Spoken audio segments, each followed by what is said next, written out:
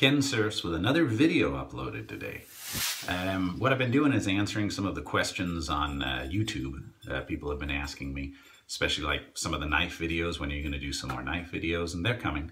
And on the shaved end, I was getting some questions about what are the posters, what is this, what is that you've got. So what I'll do now is not a shave video, just a quick preview or update of the shaved end and some of the items that I've got in it.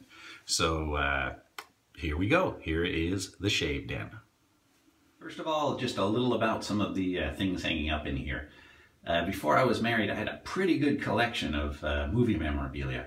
And then I had them hanging up in my pad. And then, you know, after you get married, slowly but surely, the wives kind of don't like this or don't like that. So a lot of stuff got taken away and put in storage. Well, now that I got the shaved end, a lot of it is back.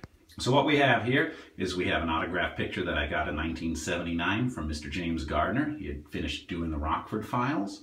We had, I happened to win a contest on the radio and got to go to the premiere of Chuck Norris's Lone Wolf McQuade, and he was there autographing things. So, I don't know if you can see here, but we have some of the autographs. Down here we have a big fan of the James Bond movies, as you can see. Got a press book that my brother picked up at one of the memorabilia shows here in Southern California for Octopussy. And I have a publicity picture for the last Sean Connery James Bond movie, Never Say Never Again. Coming over here, we have the movie poster for Roger Moore's, the one sheet rather, for Roger Moore's last James Bond movie, A View to a Kill. Here we have some of the shaved end accoutrements. I've got the barbicide, got one of the vintage decanters I picked up at, what was it, an antique store. And I've got the 1965 Gillette that I picked up at the antique store. As we swing around, we'll see on this wall, I've already shown you, we have the movie poster one sheet for the movie Spectre. We have my father, who had the original shaved end, and I've copied a lot of his style and have a lot of his things. My brother, again, got me a press kit for the Moonraker movie, 1979, I believe, with Roger Moore. And that is some of the things on display. Now, on the shaved end itself, we have the everyday used items. We have the, which you've seen a lot of the videos, the limited edition Samog brush. We have the Plaisson. I have a Badger brush, the skinny Merkur, or a long Merkur back there. One of my dad's old High Karate cologne bottles that was sitting around for years. And on display in these cool stands, I have the 37C Merkur. I've got the Black Beauty. I've got the Gillette Fat Boy. I've got the, I think this is the 1968 adjustable. I have the Flare, the Gillette Flare, and the Made in England. I have a Diamondine razor here for display.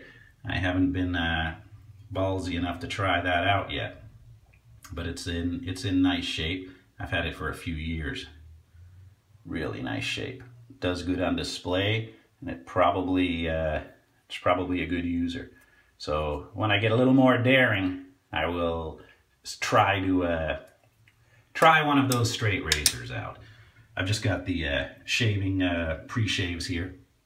And then inside the medicine cabinet, I've got a lot of the other shave soaps there. Got my blades, I vary them from time to time. I have the aftershaves, and a friend of mine gave me his father, or his grandfather's, when he heard I had a shaved end, he gave me his grandfather's, I think it's the Ever-Ready model from, God, well, it was his grandfather's. My friend's 54, so, you know, it's got to be 60s maybe, 50s, 70s, I don't know. Maybe you can let me know in the comment if you know for sure. And then I've got the Gillette Tech that you've seen. I got this at an antique store. It's a 1965 ladies shaver. Got it for my wife, but she would have no part of it. Afraid of a double-edged razor. And then just some of the colognes. Well, that's about it. That's the update on the shaved end. And we'll be coming with some more videos from the shaved end real soon. Hopefully we can get some new razors. If anybody's interested, you can check my comments. These stands are awesome. I've got a machinist friend who makes them. I didn't know you could get non-magnetic stainless steel. But I've got a machinist friend, and this is non-magnetic stainless steel. It's used, I guess, in the food industry, because if for some reason something about non-magnetic stainless steel and bacteria and corrosion, etc., it prevents it. But I've got a good friend who makes these, and I'll put his link on the comment or the section below if you want to read about them. I think he sells them for $5 or $10, but they definitely come in handy. Anyhow, this is Kensurfs with an update, and look forward to seeing you in another video real soon.